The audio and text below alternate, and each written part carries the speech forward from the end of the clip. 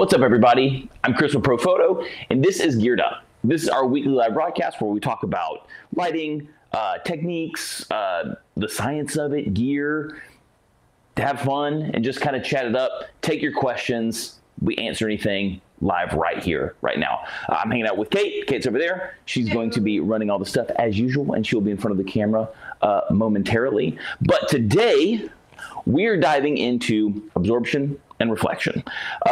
Something very, very cool.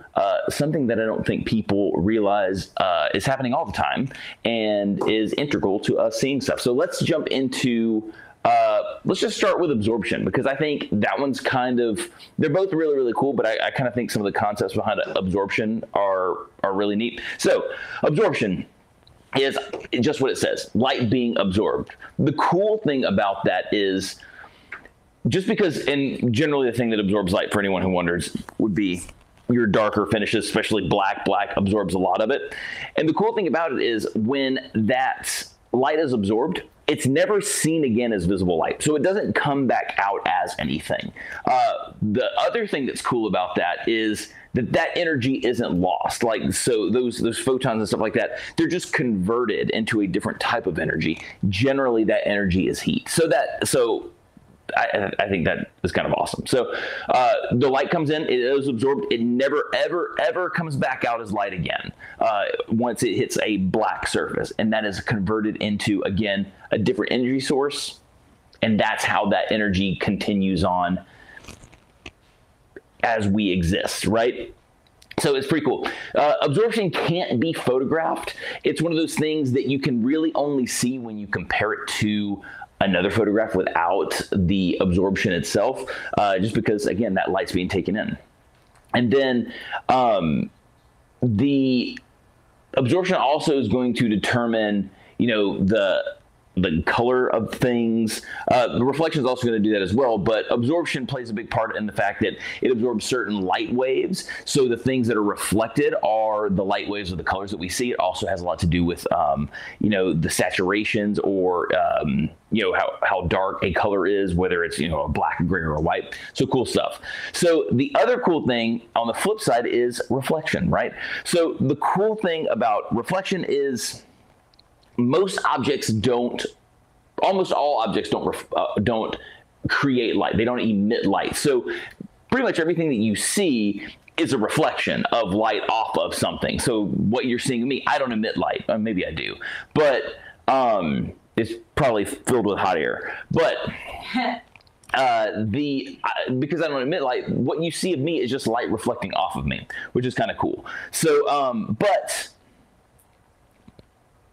yeah, it's literally the opposite of what we were talking about too. How you can't. I lost my train of thought. Anyway, we're gonna. I digress. I'm all over the place today. So, but when it comes to reflection and light modifiers themselves, we start to run into some problems when it comes to the actual photography portion of these things. What's up? No, keep on talking. Oh, gotcha. When it comes to the photography, is my laptop's all in the way. Oh yeah, we have like everything just right in the way. Perfect. So the tough thing about reflectors is that there are certain things that play a role in how you're able to reflect light back onto your subject. So the tough thing about a reflector is that it may not give you enough output.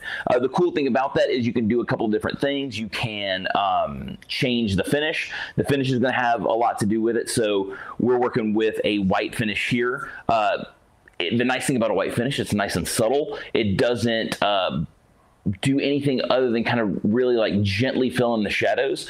Whereas if you need a little more pop, a little more output, I don't have a silver on me, but I do have a sun silver. And you can see how much something like this highly reflective.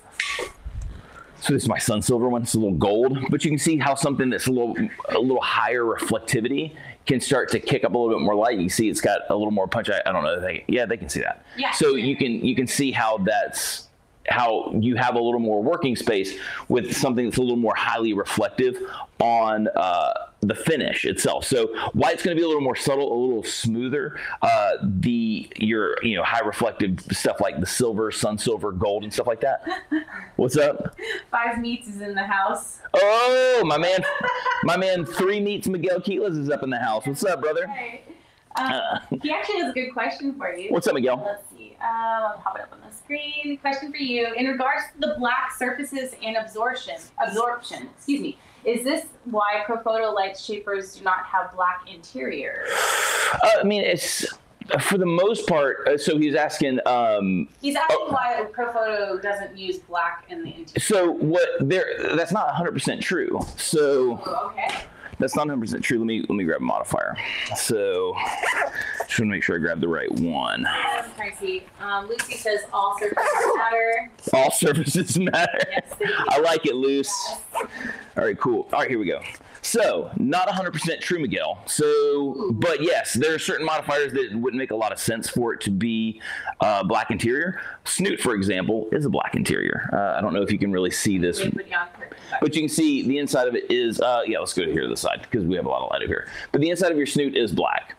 And that's because you don't, so when the light comes out of the front of the snoot, you don't want it to be like shooting all over the place. So just like we were talking about, so no light exists unto itself is kind of the whole idea behind it. So if a light is present, it is bouncing off of something or being absorbed by something, right? So if the inside of this snoot was anything other than black, the light wouldn't come straight out of it, right? It would come out and would go this way and would go that way and that way. And it wouldn't give you that crisp, sharp line that you can get from a snoot. So by having the interior be black and having that energy absorbed, you're getting more focused light out of the front of something like a snoot. Now, once you start jumping into things like reflectors and stuff like that, where you kind of need those reflections to change the direction, especially as you zoom the reflector on the flash head. That's why those higher output finishes matter. But yes, we do have some modifiers with black interiors. So take that and, there you go. Yeah. There you go. Boom, Miguel. Maurizio. He says, I have a question for Profoto Connect for Leica. I have seen many reviews on the main dial saying it gets stuck because the materials have an issue. The Connect Pro, someone's saying the Connect Pro dial is a little, it can be a little bit tough. Mine, I remember like off the jump, the rubber feel of it. Oh, mine's on my camera. What am I talking about? No, mine's on my camera. I'm not going to take it off. But yeah, it's got a little bit of force to it. It's mostly so you're not accidentally bumping the dial and messing with your power settings. But if it's uncomfortably hard to turn, then you should exchange that out, and we should take care of that 100%. So again, so we were talking about the actual materials of the modifier helping out with a lot of reflection. So again, your white finishes are going to give you a nice, smooth, even cast of light of whatever it's bouncing back. So the finish plays a big deal in it. And then again, same thing. If you flip over to the black side, it's going to do quite the opposite. It's going to take the light away. And we'll show you that here. Kind of the image we're going to take is going to be a little more subtle, but it harkens back to what I said earlier when we were talking about absorption, in which you can't photograph absorption. You can only compare it to something that doesn't have the absorption in it. So we're going to take 3 images. We'll take one with nothing, then with a reflection, and then with the absorption side of the negative fill side of the reflector, and show you that kind of cool stuff. So again, that was finishes. So white, smooth, your silvers, your golds, your sun silvers, a little punchier. They're going to give you a touch more working distance, because that's the next thing that plays a factor in how the reflector works on your subject, is going to be the distance. So the cool thing about it is you can actually adjust the power or the amount of fill you get by playing with the distance of your reflector in relationship to your subject. So the nice thing about that is if you want a little bit more, you can raise it up, as long as it's not, as long as it's not within your frame. We'll talk about that for a split second here as we're carrying on. But you can raise it up a little bit more for a little more power. You can bring it down for a little bit less fill. So your distance is going to play a big role too. So your finish, your distance, and as well as your angle. So the nice thing about the white sides of the reflectors, again, being really smooth and not so pointed, this kind of goes the same thing when we talk about umbrellas. So the nice thing is you have a lot more play in the angle at which you have the reflector facing your subject, right? So the best possible setup for your reflector is going to be the opposite of your light source, right? So if my light's coming from this direction, having the reflector here to bounce back, that's going to be the best. So the nice thing is you can play with that angle. You can feather a little bit more and either add more fill or negative fill, or reduce the fill or negative fill. So finish, distance, and angle are the big three components there. So where reflectors can kind of not be awesome, because I try to make sure that you know the downsides as well as the upsides.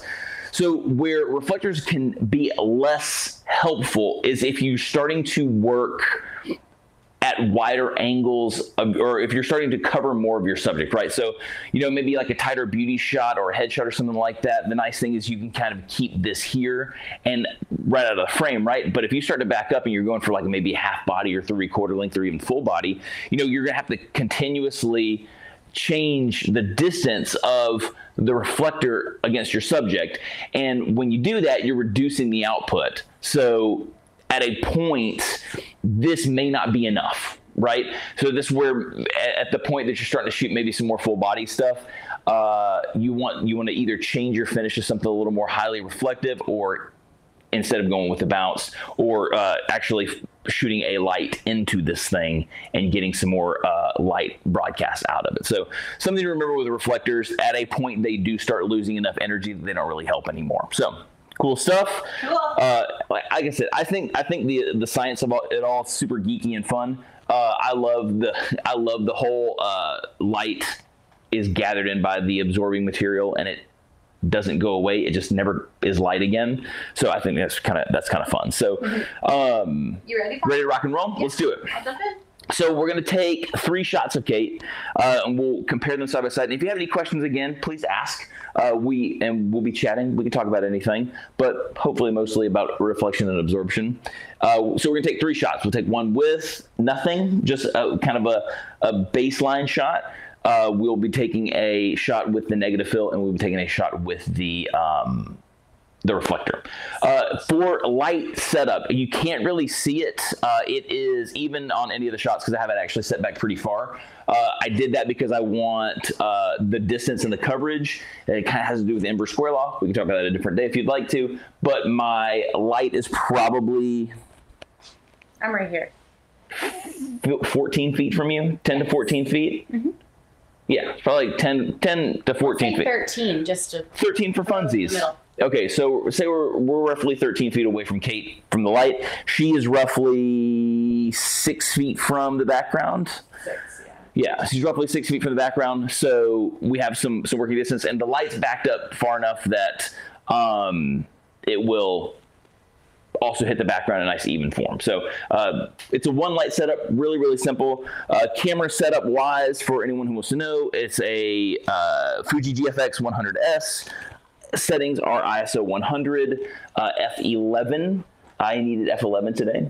My video lights are popping, and ISO 100. Oh, 1/25 of a second. That's my highest sync speed before I go into high speed sync, and that's not where I want to be today. So let's get back up here. All right. Feel free to pop in questions. Yeah, and we'll check those out here in a second. Check it out in a second. Cool. So here's the first shot of Kate coming up. You ready to rock and roll? So let's make sure we have you centered up. There we go. 3, 2, 1. Perfect. So that's the baseline shot of Kate. That's no reflection, no absorption. It'll pop up here in a second. There it is. That's the one we just took. So cool. So I'm going to bring out my, I would use a reflector holder, but I don't want to block the thing for too long. So I'm going to pull up my handy dandy remote control app. You ready to go? So I'm going to try to be, I'm not going to be nifty about this. It's not going to work the way that I want it to. I'm trying to be all handy. Here we go. 3, 2, 1. There we go. To the reflected side. 3, 2, 1. Very cool. So what did you just do? So the first shot that we took, where am I at? I'm talking to you with my back. So that first shot was just the baseline with nothing there. Second shot was negative fill. Third shot was normal fill with the white coverage. You know what? I could do it just for fun, even though it's going to throw the color balance off, just so you can see how much more reflective it is. Yeah, I was going to set that one down. It's going to throw the color balance off a little bit. You'll see it. It'll warm up a touch on her opposite side from the light. Some gold. Yeah, it's going to warm it up. It's going to be like a summer day. But the cool thing about sun silver is it's subtle. It's not too gold, and that's what's nice. It's got a gold and silver kind of weaved in between it. So sick. Let's pull up these images, and we can compare them.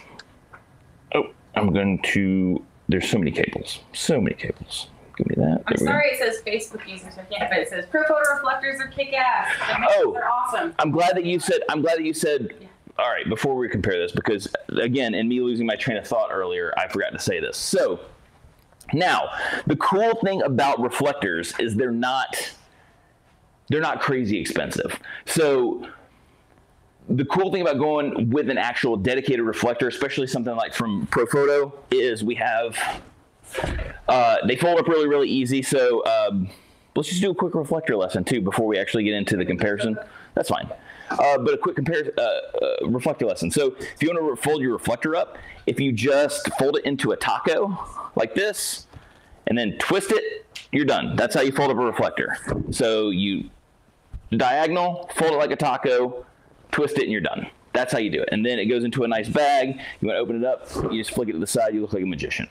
But the nice thing about going with something like a dedicated reflector, something that's made for this stuff, is the materials are made to be resistant to a lot of things. They can handle, they don't really yellow. I mean, I've dirtied up my, see my sun silver I've had forever. So you can see, like, I've beat it up. I've gotten dirt all over it from out there, but the actual material is not yellowed, which is kind of dope. That's my personal sun silver one. I've used the heck out of it. So Jose is asking one question: do the reflectors have different color temperatures? I have one that is so bluish, I stopped using it. So silver generally, I don't know that they have a specific color temperature. I could look into the the spec page of the site and see if they have a specific color temperature. But a lot of the times, the color that is broadcast back is the same color that it's given. And until you start messing with gold, then that obviously broadcasts back gold. The silver sides of reflectors, because they're so reflective, can give off the feeling of coolness of a cold reflector, but generally they're just reflecting what they're given, unless the material itself is an actual color. So straight silver, like silver and white, they should reflect back what they're given. Just the silver is going to do it at a higher concentrated output because it's so reflective, it's so efficient, and the white is just going to be a little more smooth. So unless a reflector that you had again was damaged or some sort, or something happened with the silver, it shouldn't reflect back super cold. It's probably just that it's so reflective that it's giving you that sensation. And you could adjust that by feathering it off a little bit more, or you could back it away a little bit, and that'll get rid of some of that punchiness of the silver. But the cool thing about going with something like a dedicated reflector is, one, with the ProPhoto ones, you have handles, which are nice. You can kind of hang on to them really good. They're really rigid. Like I said, I've beat the absolute mess. I've had that one for 8 years, I think. I've definitely had it as long as I've been with ProPhoto. I don't think so. And I've been with ProPhoto like 9 years. Yeah. Oh, it's that one right there. That one right there. It's down there in the corner somewhere. The sun silver one that I use on Kate. But it's still ticking. So you can go that route. But if you're on a budget crunch, sometimes you are, or you forgot your reflector, which happens. I forget stuff all the time for shoots. You can go get a poster board, right? They make black poster boards, they make white poster boards. Yeah. Go get a poster board. The downside is they're flimsier, they're harder to control. they tear. The upside is they're cheap. So you can decide for yourself what you want. The upside for going with like a Pro Photo reflector is the finishes are consistent. You know what you're going to get every single time. So something to think about there. So now that was it Jose who said that? Yes. Now that Jose reminded me of the train tracks that I derailed from earlier, we're back. So let's go to the baseline shot. Let's go full screen. And let's bring up, let's tell this OneDrive to go away. So let's go, you know what, let's do two at a time. So this is the baseline shot of Kate right here. And then this is the negative fill shot of Kate. And if you look here along her arm and her cheekbone, so you can see, let me zoom in a little bit. So there's a little highlight right here on her cheekbone from some of the reflection bouncing around the room. Again, like I said, no light exists unto itself. So the light is going to hit stuff. It's going to bounce off of stuff. It's going to broadcast highlights here and there. But we bring in the negative fill. That highlight drops drastically. And you actually start to get a lot more shadow over here on this side. Over here on the arm, it starts to drop off a lot faster than it did over here. So it's very cool stuff. Again, you can't just see absorption, but when you compare absorption to something that doesn't have that absorption, then it starts to become more pronounced. And then whenever you add in your reflector shot, so this is the white side of the reflector, you can see how much that changes here. So this is the normal baseline shot, again comparing that arm and the side of the face, because this is the side that we're working on with that, and look how much more filled in that is. So there's much less shadowing, it feathers off quite a bit, and then there's more information over here on this cheekbone. So you can do a lot. You can change an image a lot just by adding in some sort of fill or negative fill. And then, like we were talking about with something that's got the punch of the gold, now that you start to see, here, let's actually just do this. Let's get rid of the negative fill, since we're just talking about fill at this point. So now that, now if this was the silver side, it wouldn't be so warm. If I had a silver reflector for this, it wouldn't be so warm. But you can see now how much more that efficiency has brought more light into the shot, more light over here onto the side of her face. You can see the shadow here that the light is creating under her chin is starting to fill in quite a bit more. So again, reflection absorption, very, very cool things. And again, you don't have to, you can play with how much something is being absorbed or being added to or taken away just with a simple little light shaping tool like this. I mean, it's kind of awesome. So hopefully you got some cool information. Is anybody? Yeah, I was about to say, let's check for some questions. So sorry, it says Facebook user. I don't your name. Yeah, our system for some reason on Facebook won't tell us your name. It's funky. Sorry about that. But is there a considerable advantage, I'm going to pop it on the screen, to using a U-curved reflector as compared to a normal flat reflector? So a U-curve reflector is going to, it's like a parabola. It's gonna take the light from lots of places and point it back towards a fixed point, a fixed location. So in theory, yes. I mean, you're shooting light down and it's grabbing it and it's sending it all back to the same, the same destination at the end. Downside for something like that is that if you're okay with the funky catch lights, it's a funky catch light. It's a little unnatural. Whereas something like this, if you're just walking around in life in general, most of the stuff that you see, like say you're walking around the streets of New York City, right? You don't see, natural reflections like this. So you'll see the light's coming down and it's hitting the gray sidewalk and it's bouncing back up. You're more likely to see catch lights like this from underneath than you are something like this. So this like that kind of curved shape. If you're cool with it, I mean, it does what it's supposed to do. It grabs light and it shoots it back to a point, but it's a touch unnatural.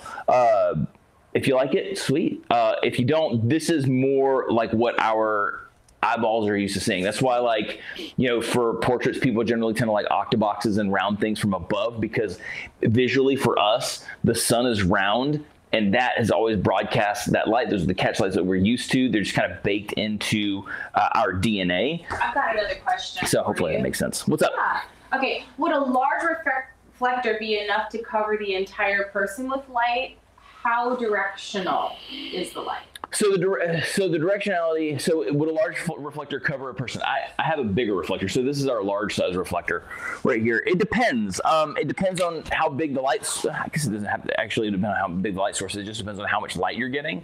But yeah, I mean, in theory, you could do some pretty good work with a large reflector. I mean, this is almost, it's 3/4 my height. So I don't know if that's me calling myself really short or what, but probably. But you could definitely use a reflector. There's huge ones out there. I've got reflectors that go on huge, like 8x8 and 12x12 frames. So you 100% could use a reflector that's big enough to cover a person's whole body. It just depends on how big of a something you'll work with. Like when Kate and I break those things out, like, yeah, it takes up a lot of space, and we need it for a specific purpose. You want to take a picture with that one? Yeah, I could take a shot with this one. Yeah, let's take a shot with this one, and let's do a comparison of the small white and the large white, so you can kind of see the difference. That's a good point. So I'm pretty much braiding all of my tether cables and camera cables and everything together under this light stand as I move it. Yeah. No, I'm just saying. I'm definitely gonna knock something over. Let's not do that today. I think we already told them about the camera going in the water a couple weeks ago, so I'm good with one loss for this year. Cool. So let me pull up. Let me just get you in the frame, and then I'm gonna open up my camera controller app, and then I'll hold them up manually. So come forward into your spot. Right on. Here? Yeah. Let's get you centered up. Cool. Cool. There we go. Make sure you're there. I am 5'7". You're 5'7". This reflector is this. It's 3/4 of your body. Yeah. Here we go. So. You want nothing? I just want to get you in the frame really fast, get you focused, and then I'll hold them up with my hands. Cool. Here we go. Let's go with the baseline again. 3, 2, 1. Perfect. So hold that. Let's go with the there we are. Remote. So let's go with the large reflector.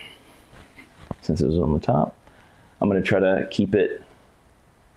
There we go. Full body. 3, 2, 1. Large reflector, and then let's go small reflector. 3, 2, 1. I tried to angle it too. I don't know if anyone saw, but I tried to, just like we were talking about with the things. So like this would be flat to her.